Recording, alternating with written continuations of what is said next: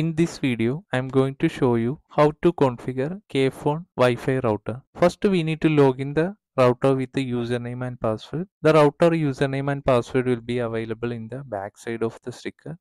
Here I am showing how to change the Wi-Fi name and Wi-Fi password. Once after login, we can select network. In the network, we are able to see WLAN 2.4G. Here you are able to see SSID and WPA pre-shared key. For changing the Wi-Fi name, we can change the SSID name. For changing the password, we can change WPA pre-shared key. Once after changing these settings, we need to press apply button. Don't forget, if you are already connected with the same Wi-Fi, there will be a disconnection of Wi-Fi. You need to reconnect once after changing the settings.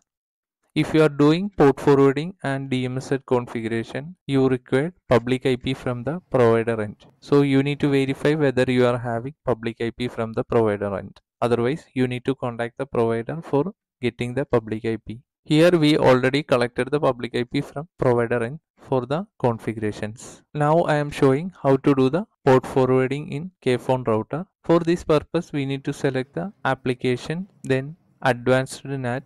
Here you need to scroll down. Here you are able to see virtual server settings. This is the option for doing the port forwarding. Here we need to select the WAN interface of the internet. Here you are able to see custom and application. If you are using custom, you can manually enter the details. If you are using application, you can choose the predefined application from the router. Here I am using custom. Then select the protocol. If you are doing TCP, you can select the TCP. If you are using UDP, you can select UDP. Otherwise, you can select both TCP and UDP. And leave the source IP address and then enter the starting port and ending port.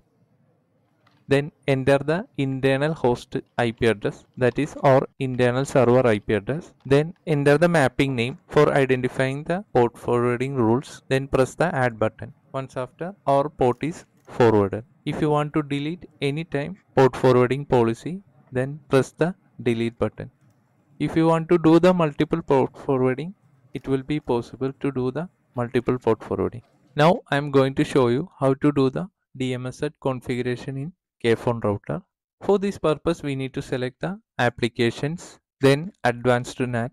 You are able to see DMZ configuration. Here we need to select the WAN interface for the DMZ configuration. Check the enable checkbox, then enter the IP of DMZ server. Then press the apply button. Here we have completed the DMZ configuration. You can uncheck the configuration box, then apply the same settings. Thank you for watching this video. If you like the video, please press the like button, share and subscribe.